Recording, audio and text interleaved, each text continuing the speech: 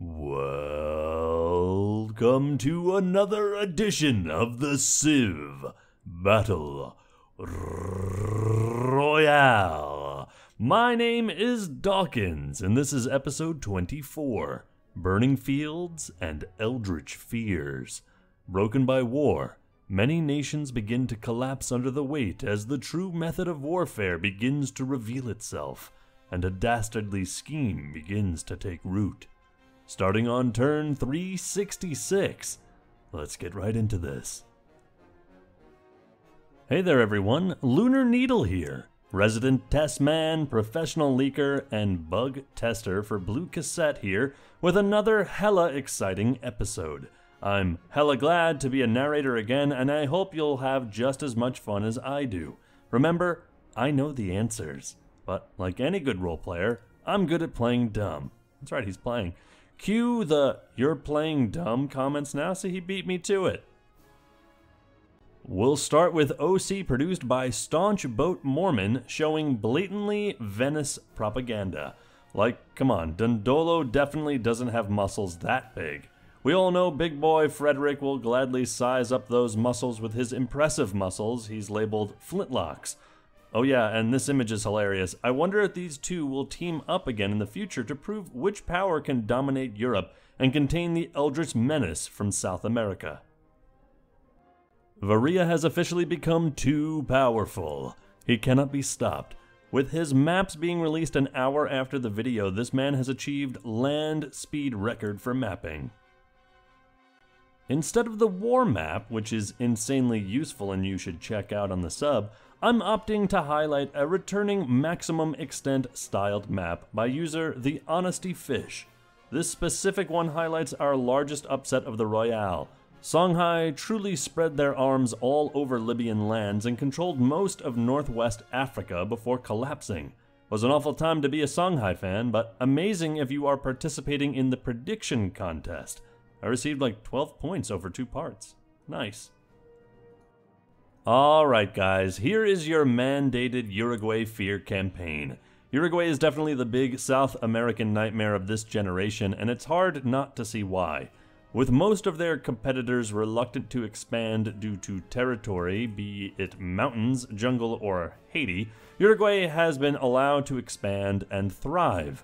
That matched with one of the best AIs in history, thanks Techno, possessing incredibly high expansion bias with sufficient naval biases as well to allow them to cross the South Atlantic Ocean for a chunk of modern-day Ghana, and it's impressive and very scary.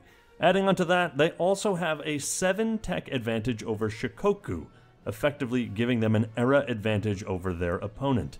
At this point, it'd take a coalition of civs at the end of the tech tree to dent the Uruguay menace. Be afraid.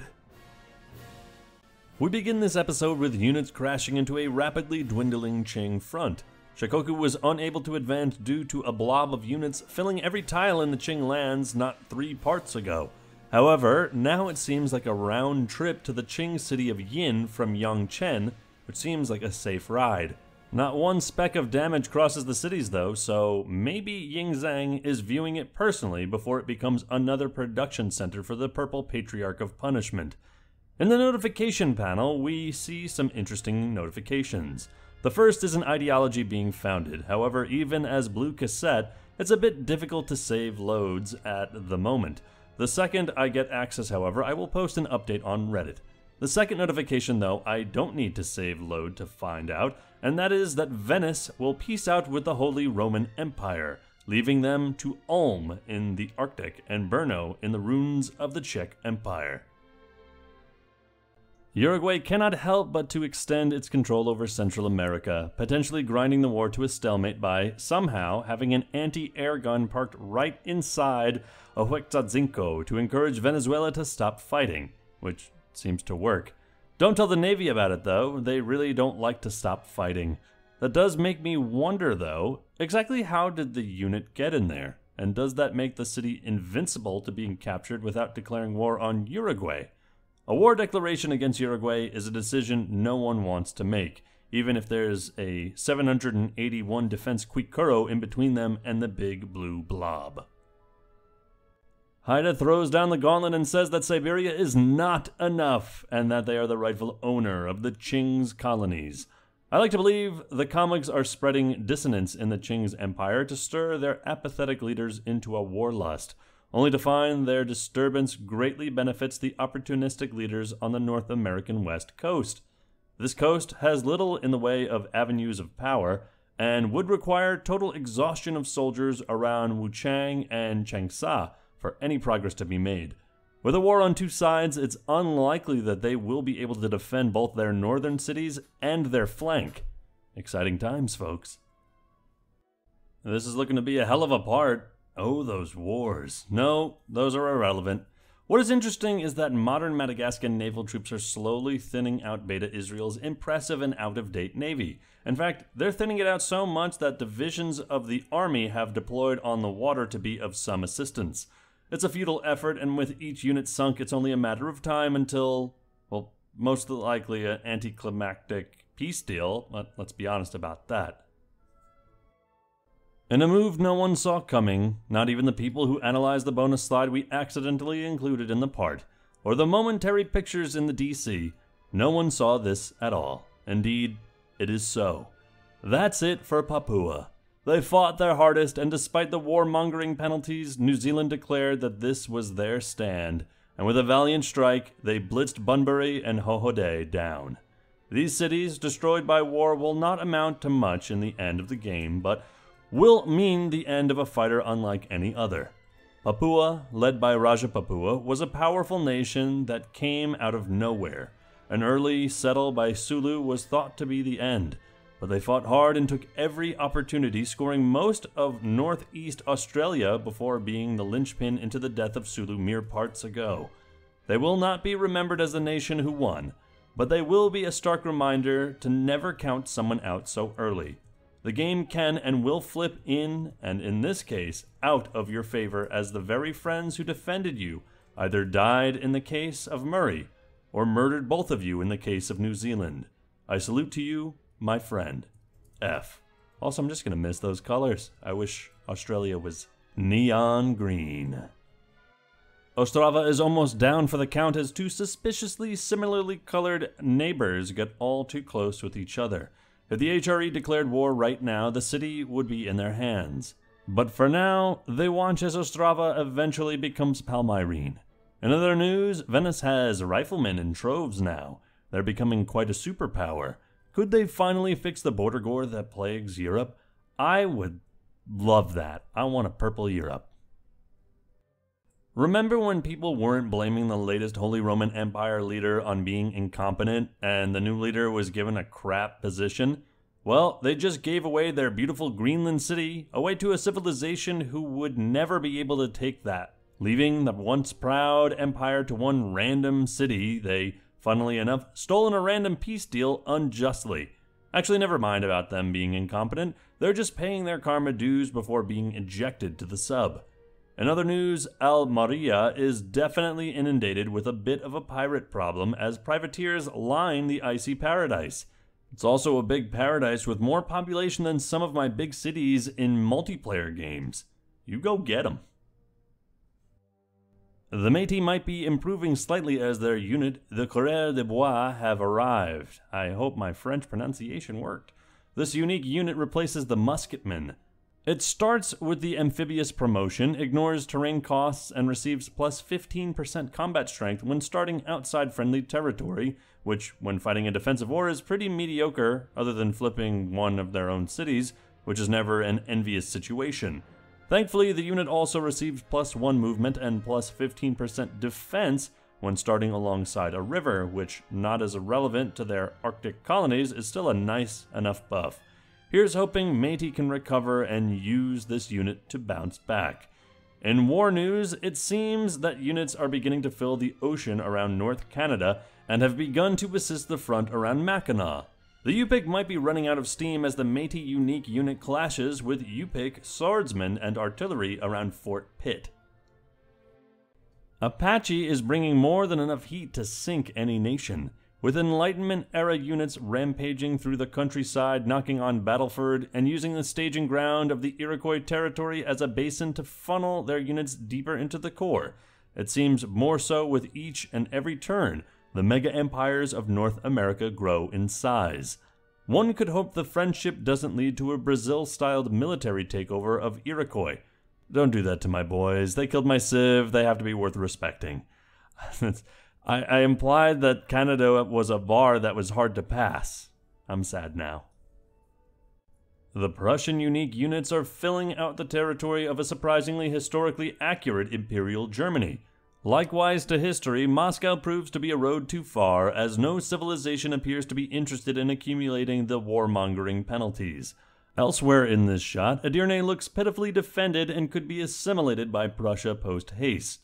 Meanwhile, the Goths are surprisingly strong in the navy and weak in the army, a unique look for them to be sure.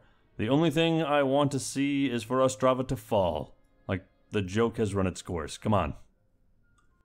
Submarines, competent armies, medium amounts of units and trading with India. Another day in Japan for Shikoku. Happy of his Korean conquests, Shikoku might fancy themselves another feast, but their gaze turns to Chin and promptly says, no thanks. Maybe the Navy bug has spread as civs with woefully low naval biases continue to build more and more boats and less troops. Perhaps there's an enrollment issue. Perhaps the populace, after dealing with Canada and subduing Poverty Point, have become complacent. Still, I could imagine Haiti disappearing with this navy, something I definitely wouldn't say 5 parts ago. Or, I have another explanation. Could Big Carrier be infecting this round as well? The logs of justice were planted on the terrain, erecting more barriers for their neighbors, but they failed to add in units to defend the newly acquired Songhai capital and New Gains. Nevertheless, they are still a threat and could equalize Africa given enough time. The Cascos Azules have touched ground. The unique paratrooper replacement seen last part that can enter foreign territory without open borders has 15% combat strength when outside Uruguayan lands. They also cost 20% more to build at first, but cities gain plus 1% production towards Cascos Azules for every unit in the territory of another civilization whom they are not at war with, up to 40%, making them roughly 20% cheaper to build. Thankfully, we added a resource cost of aluminum to keep them from owning the entire map, where this unit can and will shut down opponents before sucking them dry. Dare I say, the Salknum have been made into a cute puppet so the real Eldritch horror can spread terror from the inside. Basically, good luck, Quikoro, is what I'm saying. Welcome to the Smackdown. In this corner, weighing in a lot of units with a surprising navy and a thirst for blood, it's the Iroquois! In the other corner, with a chip on their shoulder and enemies on all sides, it's the fighter, the one to top them all, the center of the rumble, it's the Apache. This is huge for the entire Royale, as this could potentially result in major border shifts in favor of the Métis, potentially weaken the complacent armies of both, and turn the American scene into one of blood and carnage. Frankly, I can't wait. Shish Inde was the first city brought down heavily on this front, as the Iroquois were definitely prepared for this strike. Levering gunfire from their field guns and cannons, siege weaponry from the Enlightenment era, it's likely many cities will get low. However, without the many melee units to back them up, I have some doubt that Iroquois offense will bear fruit. Only time will tell. With armies crashing down on the city of Iolagaya, it seems unlikely that the Evenks will make any gains, already losing Yakasa to the blue wave across Siberia. I do, however, see a little momentum to push past Vanavera, unless they really bleed units across their entire empire. Meanwhile, the comics watch with popcorn in hand. Come on, guys, do the thing. Tripoli was such a powerful city back in the day, now reduced to a shell of what it was, as it has acquired new management. The powerful Great Gallius looks onwards towards what could have been a much more beautiful color half a dozen parts ago. It's a wonder what would ignite this front again, and who would come out on top. I'll be frank, it won't go far, but Venice will still somehow lose. A Venezuelan gunner points to a siege weapon operator just southwest of Maracay. Dust grained into his skin as he reached for a revolver. He felt sweat beating down his skin. But before they could fire at each other, a loud test shot was fired in the sky from a nearby Uruguayan anti-air artillery. With a crack, they both look at each other and sigh. The siege operator just laughs. You still think they're smart by bringing just siege weapons to a war? Roleplay aside, holy hell is Uruguay stopping this war just as much as Venezuela doesn't want to win. I don't know if anything will come of this war with both peacekeeping units and a negligent amount of melee units. Shikoku, New Zealand, and Tongu are all next to each other before the modern era. Get that on paper. Also, Sulknum are there helping with cleanup. Good Eldritch horror. For real, these cities are going to be Tongu's chance to become a major power. Meanwhile, I have large fear the Shikokan cities are just going to be pawns to be sacrificed for the sake of their main island should Tongu get big enough to threaten the mainland. But hey, it looks cool. Where did you come from? Just like that, an outdated army runs the front line. Sure, there's a pikeman staring down a rifleman, and sure, the cities are definitely not the bigger of the area, but dang, was that impressive. Yin is still slightly undefended, but it seems they might hold through sheer production and tenacity itself. Impressive. Ostrava has fallen, and with it the sanity of mapmakers as they look at the borders of these two empires. Meanwhile, Czech life is now looking great as Venetian and Viking units fight side by side against Prague, although none seem to dent the small wall of units as if afraid that touching the city will make their AI worse. The HRE clearly got infected, giving away Ulm in a peace deal. Maybe they need sterilized gloves. The Palmyrene Empire looks to be one of legends, almost reforming the better Rome. There, I said it. I would mic drop, but I'm not talking. Dawkinzz is. Sad. And I'm not going to drop this mic, it's expensive. Now I see why Iroquois declared war. Holy heck, are the Apache a split up and weak nation, all things said and done. It seems unlikely that Chuk Anen and Shish Inde will hold, although I expect many flips for the latter due to the army in the area. Remember when I wanted to reduce carrier priorities? Well, good news. I'm pretty sure we did based on late game screenshots, but it still doesn't stop the husks of metal floating in the modern era. Just put that in your mind that Uruguay have carriers and paratroopers at turn 369 on historic speed. They are nightmare fuel and seemingly getting more powerful. The only benefit is that I imagine they are trade happy, allowing any neighbor to leech up to 20 plus science from trade routes, which definitely softens up the blow. Most likely due to this, Haiti has riflemen, which is a feat unto itself. Nice job, Haiti. It almost seems like they are in a unique world, as most civs are beginning to field more advanced ships in Europe and beyond. Privateers and other units seem to be content on floating around in the water, effectively a dinghy in the time of flight and atomic bombs. It's possible Uruguay can, with a key war, unlock their units to fight on the mainland, potentially in a coalition against Uruguay. But that's for the future. For now, any plans on the old world will be put on hold until the modern armors arrive in like 2 parts. Upon looking at this image, you might think, wow, there's not much here, and you'd be right, so let's delve deeper. Uruguay seem to be friendly with Zimbabwe, meaning these giants should be safe for some parts. They are also fielding a small amount of modern infantry near Kindonga, the final stand of Nzinga. The most important part of the picture is the friendliness of Zimbabwe and the weak amount of army here.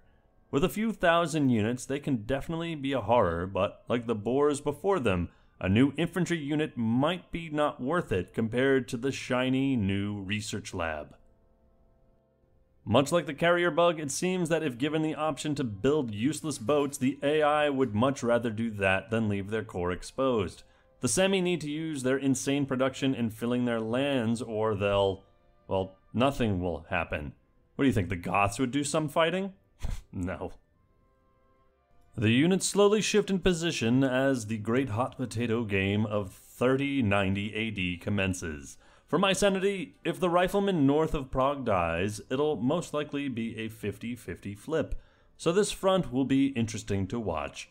Personally, I would give it to Venice, as it would make future Prussian wars interesting and give them a way to eliminate the HRE, making every map maker 44% happier. Don't ask where I got the percentage, classified information. So yeah, Madagascar and Arabia might become a thing, and considering Palmyra are running crossbowmen while Madagascar have their unique unit, I doubt it'll be as one-sided as we think. I still give it to Palmyra due to the army size, but damn Madagascar, you do you. Ah, the patented spread your army thin and run strategy. It would take a lot more units to make this strategy work, but despite that, I still give them the chance to capture Dzilk. The rest of the city's name is classified. In other words, the Yupik escaped with most of their cities they captured, allowing the Métis to focus their armies to the south and to the east. It's becoming a shit show. I brought drinks. Let's start a riot, said one man nearby Lund. The people at the nearby fish and chip stall looked at him weirdly and said it was dumb. He was so angered, he found a pointy stick and waved it around. He was then murdered by the Viking army and given a dishonorable burial shortly later. RIP. I think this is the point where Lunar had a mental breakdown because I have no idea what the hell he's talking about. Oh God. Aside from the absence of melee units, the sheer wall of Enlightenment-era range units will make a mockery of the southern front. It seems like a straight shot from here all the way to the Apache capital at this point. It's about time you become an expert negotiator, Geronimo. When I was expecting unit spillover, I was not expecting this. Muscovite new units are being telefragged into a hellish Arctic hellscape with no guarantee of survival. Minos watches from his personal scout boat with a chuckle. He was glad he didn't live long enough to witness teleportation being used against him. A bottle gets thrown at his head by a frustrated Paul Kruger. Too soon. Remember the Evanks? This is them now. You feel old yet? Evaporated is what I can call the mighty deer army, and slightly annoyed is what I'd call the Kazakhs. It seems like the last units are forging a front line in a very Soviet formation. For now, bodies will block every bullet. But when will the bullets stop, and when will they come knocking? Is it time to prepare the coffin? Rumors on the sub stated that there would be 3 Asias. 3 unique takes on the supercontinent. The Grey Asia states that the land will be full of ranged units and ships. This Asia would fight off all attempts to defeat them at all costs, while investing the production towards beautiful works of music. The Purple Asia believed in power, and thus summoned units capable of bringing cities to ruin en masse, however devoted they were to the fight or uniform their armies were. Marching in lockstep, they would move to one enemy and the next like a machine. They were predictable, calculated, and powerful. And the final Asia was the Red Asia, who believed in survival by enlisting the people. Every hand a weapon, even if it was woefully out of date. If you weren't a soldier, you were producing the grains to feed such an army. The Red Asia would never talk of the others, as they had been bullied many times before. And thus, with scraps, pikemen, and junk ships, they arranged in every single plot of land, hoping for the chance to defend themselves. This doesn't mention the Brown Asia. I could have sworn that was important somewhere. Probably classified. Sometimes, when you have so many issues with happiness of acquiring a former Aboriginal city and integrating it into your empire by force, you just ignore it by summoning an army to blanket the inhospitable hellhole that is inner Australia. Like, holy heck, I don't know if New Zealand could ever hope on taking Australia at this point. Mackinac is firmly in the hands of Yupik, and thus the development of the newer, sexier Alaska can begin. Seriously, this is huge. Like Alaska. Yupik was counted out just like Papua was, and just like them, they kicked a civ that's 20 plus ranks over them. That's huge for the prediction contest metagame, but does this mean well for Métis that can now focus the bulk of their Arctic army down on the Apache? Has Geronimo made too many enemies? I guess we'll find out soon. The council concerning the ownership of Prague has begun, and as such it seems like all the Vikings and Venetians have pulled a South China Sea and claimed the same portion of land for themselves. One of you guys has to step down and let the other have it, or I'm letting the Holy Roman Empire capture it. Name a more iconic duo. Madagascar in capturing cities due to unit overflow.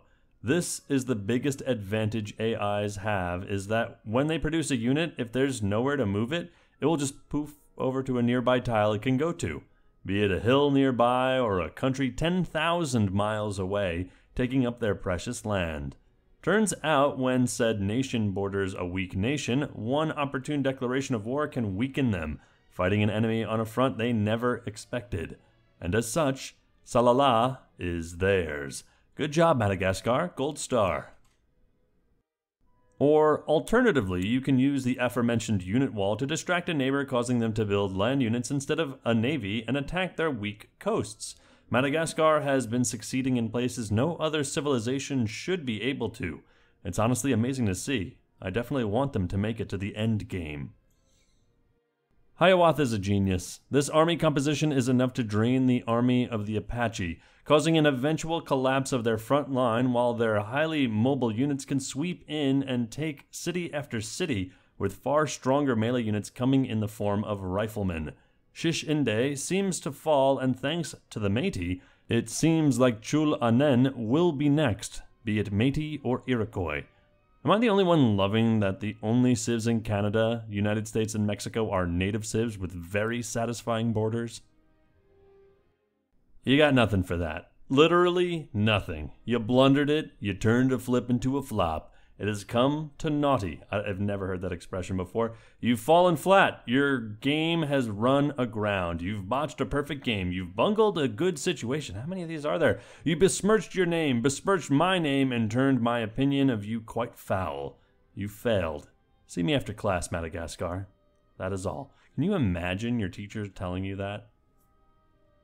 Madagascar built a carrier before building industrial-era naval units. Is there no strategic resources?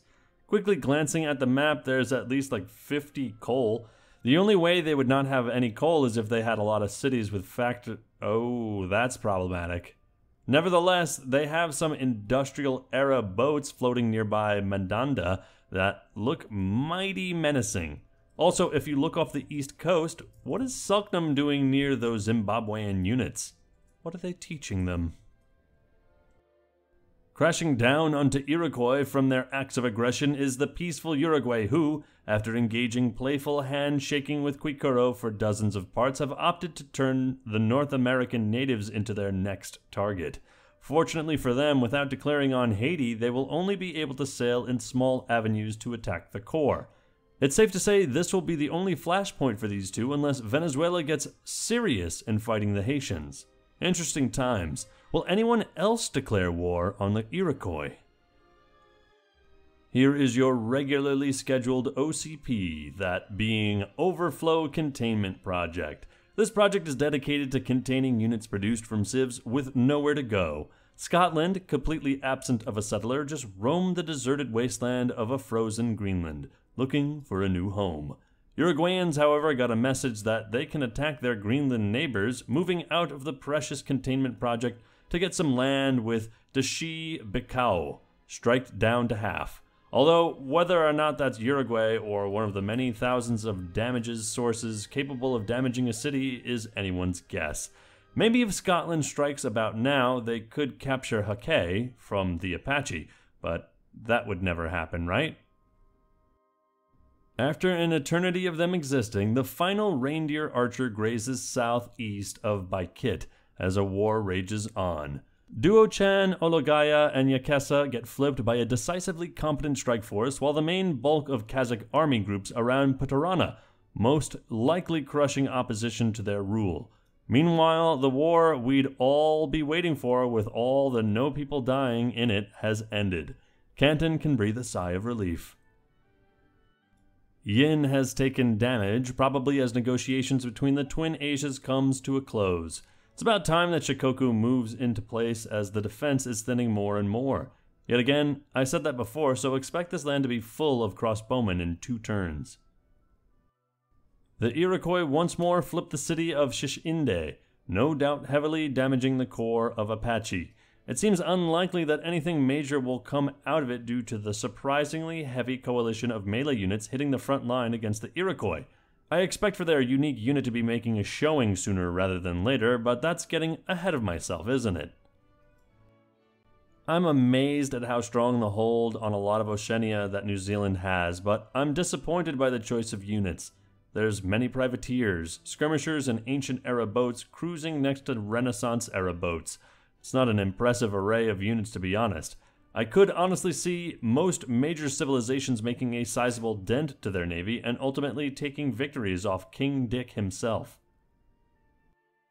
Tananyokan is down due to the surprisingly high amount of privateers, while Huexotzinco seems safe due to mediocre unit composition on the front line, with a high amount of Gatling guns and field guns running to the city to die.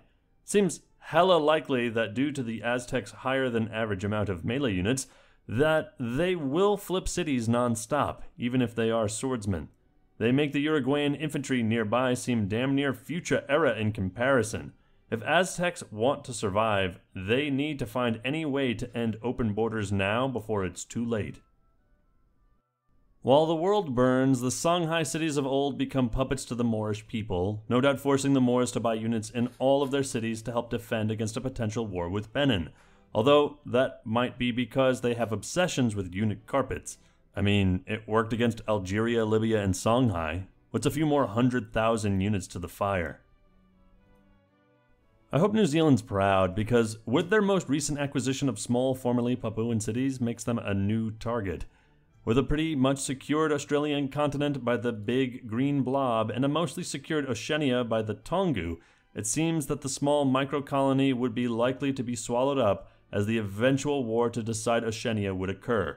For now, they wait and build the ever-strong riflemen, hoping the additional city defense it creates would manage the mega nations to fight each other. And yes, I know New Zealand is big, but they are a paper tiger.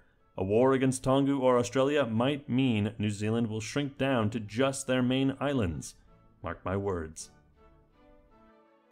It seems that with the 15th kill from the submarine hosted in Guianius, got enough kills to get a multi-kill. Kill, kill, kill, kill, kill, kill, kill, kill, kill, kill, kill, kill, allowing a single melee unit to swoop in and take the city. This unit was so happy it proceeded to fly directly into the gaping maw of two Uruguayan privateers. Oh well, you win some, you lose some. Meanwhile, there's some more pressing issues on the sidebar. Kamugs were awoken by the Tongu, who wanted to rain hell on their neighbors as plans in Oceania begin to bear fruit. While Tongu could send a navy over, it seems most likely that this is an attempt to weaken the Kamugs and cause a war in India with Indira on the losing end. A tactful move, but from my knowledge it seems like this is likely to go nowhere through the mountainous terrain of Asia. Nevertheless, awakening the Kamugs might be the scariest part. Evenks, Kazakhs, Chin, and Ching should take note with worried eyes. Another city flip on the Apache and Iroquois border is one thing, but with units beginning to ignore the Aztecs and focus on punishing the few units unwise enough to set sail, it seems all is normal. I can see the impressively ranged unit selection down the Venezuelan coast, which has me wondering if we should prime our respect keys, maybe a few more parts. But with Uruguay filling all tiles, is that wise? Remember when Tonga had these islands off the coast of Atarco? Remember when they burned them down just to prevent their unhappiness from affecting their pop-heavy centers? Pepperidge Farm remembers.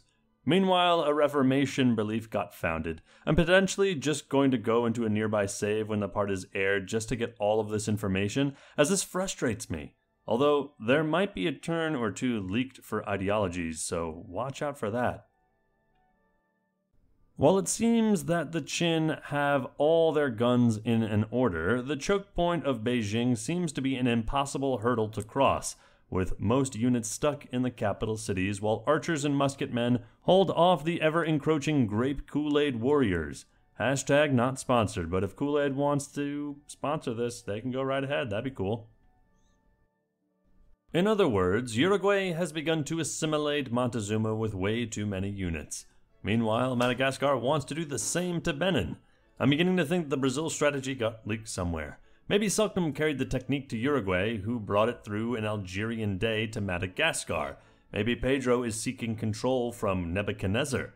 Maybe it's all too late. That or Uruguay is stupidly overpowered. I can't tell. The Sultanum seem to be having happiness issues as Uruguay begin pouring unique units into them, gaining production cost advantages with each unit that floods peaceful ally lands.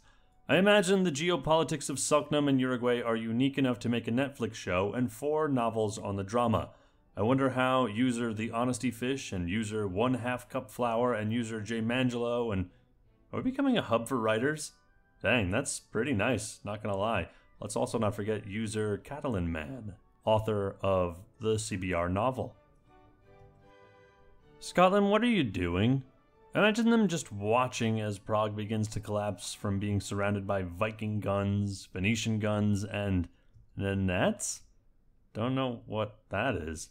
Just imagine if they declared war right now. There's only 1 melee unit left from the Czech. Just imagine a random small empire getting a random Central European city. That has never happened before. Tibet. My complicated lore is getting more complicated. Who taught Maratha the art of unit spam? This also will showcase the only major front of the Kamlug Indian war front. I admit in saying I am underwhelmed. This will just serve to be an annoying meat grinder. A shame, really. Maybe if Maratha declared on the Khanate, that would be interesting. And that's saying something. With the advent of flight and very few anti-air mechanisms in place aside from the Uruguayans, this will be happening a lot more often. That being said, if that production was used on something like units, then maybe they can do something with that air power. Oh, AI, never change. Chuk Anen flips again, but something just hit my eyes. Why is there glowing green hills? Am I missing something, or does that look like nuclear waste being dumped? Apparently that's an effigy mound I haven't noticed until now that cannot be pillaged from a civilization called Poverty Point. Isn't that a city? Never heard of them. In other words, it seems likely that the flips will continue up until the capital. Iroquois are ruthless, but I can see a peace deal coming up about now. Mark my words. It might seem hella unlikely, but I believe one of the units up there is a melee Uruguayan in the mess above. Don't call it a comeback, but I'm saying this might actually turn into something. Maybe. Also, come on, Poverty Point, do it for me. It's about that time that continents are made, everyone. I warned you that this episode would be interesting, and as Balankab is once more struck from above by planes and from a small smattering of units, it's time we find out who is worth it in Africa. I expect this exchange to weaken both empires, but ultimately be given to the superior Zimbabwe. But only time will tell. Just exactly what did Sultanum tell you? And why were Algerian workers in days there? What did you tell them, Nyatsimba Matota? Sure, snipes are really cool and hilarious, but these distant cities will do very little for the strength of the empire and only make you more of a target. How many declarations of war were entirely due to eliminating Ndongo? Was it worth it? Meanwhile, Uruguay looks on in jealousy as they no doubt begin construction on the 500th wonder. Priorities, I suppose. The knight nearby Bhaktapur panicked as they hear boss music.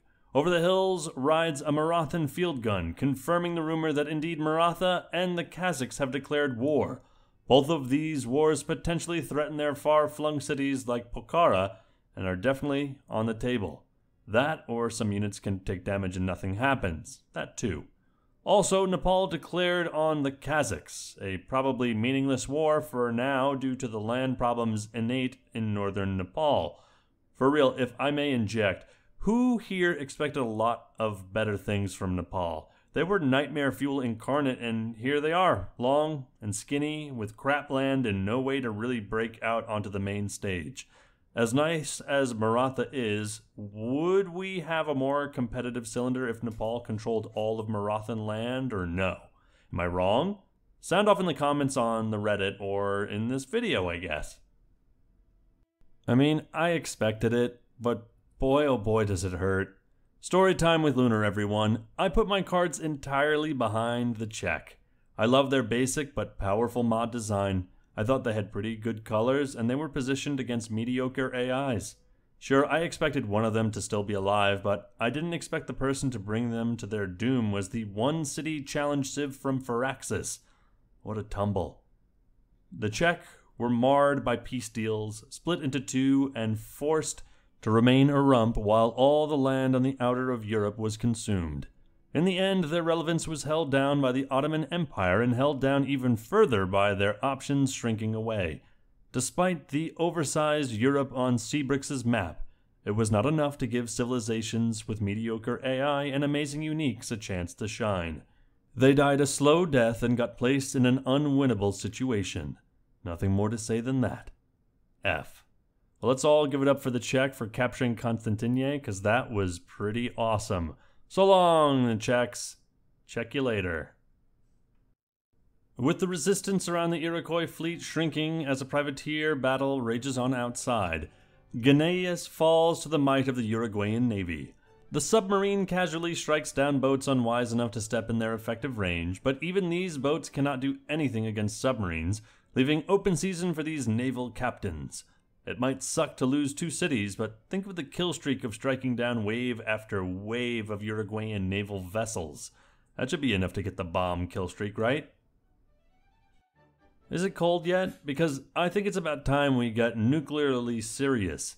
The Algerian Day, transporting the information from Uruguayan laboratories to the floor of Zimbabwe scientists, have discovered the power of the atom, the opening of the dragon's maw, and the flame of God. Nuclear weapons have reached Africa. Belancab might be the first of many testing grounds. Let's keep our eyes peeled. Oh boy, it seems like the defense that crumbled mere slides ago seemed to completely deteriorate. I even see the navy that held back Shikoku parts ago is also in shambles. It's likely whatever army composition that the Qing have is in shambles, with esteemed generals and admirals going every day. So basically what I'm saying is, imagine what it's like in Beijing. Iroquois might be using early industrial era units, but it seems like modern naval warfare with the rockets flying around. This is a major advantage of our recording methods, is we can capture the cool things you'll never see in Endgame, like the shot down plane after Uruguayan attacks on the Iroquois navy. Truly, we're in a unique age. Less importantly, it appears that the navy that both empires had managed to successfully sink each other, leaving this area of the world surprisingly empty. Well, as empty as you can call the ocean. Something interesting to note is that I made the assumption on the Kazakhs that friendship was evident between the Kalmucks. There were units in Patan, and that Maratha wasn't carpeting their lands for them. Friendship has painful consequences, though, but seems unlikely that any of these cities will be seeing any wartime fire. If you want to make a well-defended mountain city your last vestibule as Maratha runs at you from all sides, make it earlier than later, Prithvi. In other words, I expected nothing of the Kalmucks' war, and I'm still underwhelmed. Perhaps strong use of planes might change my tune, but it's hard to fight in one-tile gaps. Jeez, people are not having a good day at all. Everyone appeared to co-sponsor a massive "Stop Being Bad" letter and mailed it directly to Ivan. Someone appeared to scribble down a declaration of war. Every civ just shrugged and let it happen. Noticing this injustice, Nepal quickly sued for peace, wanting to be as far away from the conflict as possible. Good on you. Absolutely ravaged, with hundreds of thousands of people slaughtered as Zimbabwe rolls up their lockstep troops through the former Israelite city, threatening to push forward. Desperate, some dudes on a sailboat approach the city, ready to enact justice with a musician in tow. Perhaps they were a barbershop quartet fishing crew turned soldier crew with baby on board named the B Flats. I don't think they can capture a city with a net, but goddamn, they'll be in harmony while trying. Striking down the front line, eager to defend their home, the Apache, a unique unit, strikes into the fray, replacing the cavalry. This unique unit ignores zone of control and has increased flanked attack bonus. If they attack a military unit stacked with a civilian, the unit is killed, receiving a massive heal and experience boost. While it might not be a while until that happens, workers and even great generals can be medkits powerful enough to keep the heavily targeted unit alive. Dare I say this defense force is powerful enough to hold back the Iroquois? Can we be seeing a comeback? While the war front has pushed hard against the Iroquois with an impressive line of units, the lack of formation has a break in the lines, causing Frog Lake to begin to be surrounded while the Zild has been pushed into Métis hands. Just south of the city is the other powerful unique unit of the Renegade. This unit replaces the Rifleman, has no cost to pillage, and can enter another Civ's territory without open borders like the Uruguayan paratrooper.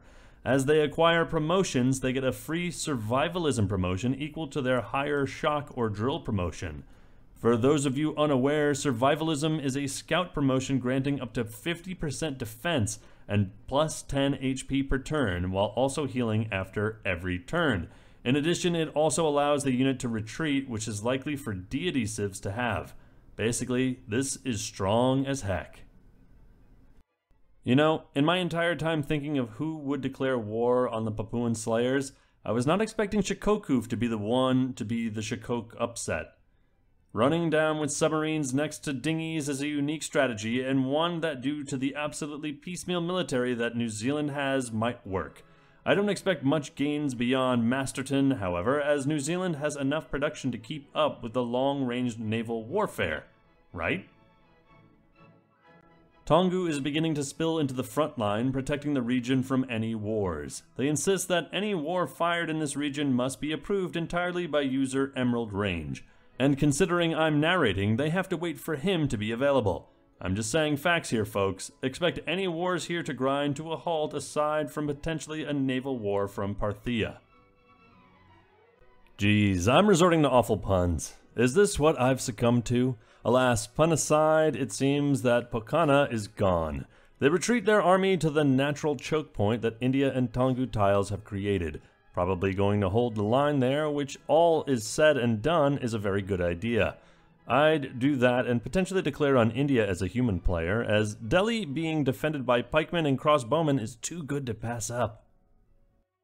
Purple haze floats into Jiangning, bringing all the former Qing cities into a deep, dark red. It seems likely that some of these cities will be flipping for the last time. I imagine some of these cities built 2 flagpoles and merely raise the flag of the occupying force when they enter. Don't worry, flag lad, it'll be over soon. Crashing waves and crashing boats will be the only thing that the Pacific will see for the next couple of parts, as many seafaring nations declare war on one another for dominance. In other words, a surprising Navy force bears down on Hawaiian holdings, while a few units distract the Shikokan defense fleet with a small smattering of ships.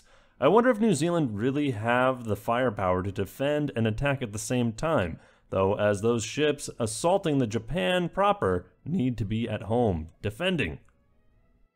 With a surprisingly large assortment of units, it seems they are dedicated to potentially flipping Tosha Shimizu, which, while seemingly dumb initially, if they can flip it, they might be able to sue for peace, giving the city back and returning it to the status quo, or potentially even retaining the city. It's dumb, but I admit I've done it before in a few high difficulty games as a player. The problem comes in holding the city. Can they do it if it flips? Well, we'll just need to see. Nepal managed to make a surprisingly strong push, pushing away the Marathan overflow and beginning to bear down against the Kazakhs. Was this the reason war was declared, to get rid of border gore? This coming from the longest boy in the cylinder. I admit I am impressed at the tenacity of For Better Maps. Maybe Nepal are some of the best cartographers out there and control the political sphere to make sure maps look far more appealing. Mapmakers and professional map painters everywhere salute them. India and Tongu square off in the oceanic waters as Madagascar looks on in awe. But that's about it. I'm going to devote this slide to talking about endgame now. For those unaware, endgame is a solution to late-game deadlock. A game crash after a long series of inactivity due to this very ocean being a garbage pile of every Civ units meant that we were given no choice. Remake the game, call a winner, or make a new game to declare the winner. We chose the last option, and thus Endgame was born. Endgame will take all the relevant stats and give appropriate buffs to civs in reflection on how they performed in the previous game. To make the game almost definitively finished, We shrunk the map to account for the lower participants, and we're starting again from turn 1. It gets better because this means in future seasons we won't have any excuse to post 10 turn parts anymore, and every season will have a champion. No more skipping on to the next season like was done in Mark 1 and before we stepped in, Mark 2. We make each episode exciting for you to watch, so stay tuned. It's amazing how fragile Korea looks, with its new capital, Gangneung, only 1 tile away from the Shikokan Navy. In more pressing news, it seems like nothing happened on the Apache and Métis front with the peace deal, but yet again, I could be missing some random island city somewhere. We'll be returning there shortly, but that must be disappointing for a Métis fan, who got a major boost in combat potential after the UPIC peace deal, meaning they only lost land in this prolonged fight. This is possibly the worst peace deal, maybe in the history of peace deals ever. Dawkinzz seemed to allow New Zealand to partner with them after the Papuan elimination, making this all the more confusing as they rampaged down Sasaki. This seems likely to hold, especially if the rifleman positioned on the city moves 1 tile off. It seems like Shikoku is losing. But they also let Shikoku move through their lands. Good on you for being so good, Dawkinzz, but this is a troubling thing to do. Open borders have had disturbing, awful effects in the past, so be careful. The Statue of Liberty. This was the wonder positioned in Agra in Mark 2.1, built in an unknown city for now in Australia. This is huge for the production boost of Australia. If anyone wasn't sure why they went freedom, this huge building will mean that even if they become autocratic, they will have a production advantage as their hyper-large cities get ever bigger. On this slide, we see Nepal for now holding the line as Gatling guns and only Gatling guns line the border. This is an amateur mistake, Maratha. You're better than that. Or maybe they aren't. I brought up earlier how Nepal is considered one of the best AIs on the cylinder, and yet they seem to be losing to one of the less impressive AIs on the cylinder. It's very likely this obsession with range units could be the preventer of an obviously capturable city remaining unjustly in Nepalese hands. Only time will tell. I stand corrected. Indeed, it seems like that's the native tongue was given to the Métis in exchange for peace, proving to be a small but noticeable advantage to Métis, and the cities they gave to UPIC were only providing negligible yields and only having small strategic importance. I'd say in the end, the Métis are in a good spot to benefit the most. Now if only Ontario was a more fertile battleground. And that's it for the part, folks. I narrated this in a few days and had a blast doing it. I've probably made many mistakes as I am more so a role player than a professional writer. So if I made any mistakes, you can wag your finger at me in the comments and I'll correct anything I can. As I said in the narration, I will try to save load with my current mod setup to see if I can get ideology in wonder locations. Keep hype, folks, and see you next time. P.S. In before someone tries to analyze this entire narration for ARG clues. Illuminati. And my name is Dawkinzz. This has been me narrating this audio narration again this week. If you liked it, please like and subscribe. Tell your friends, tell your parents. It is Thanksgiving after all in the United States coming up, so just make that the center of conversation while you carve into a turkey or tofurkey wherever you're from. It's been my pleasure to talk at you this time around, and until next week, we'll see you next time.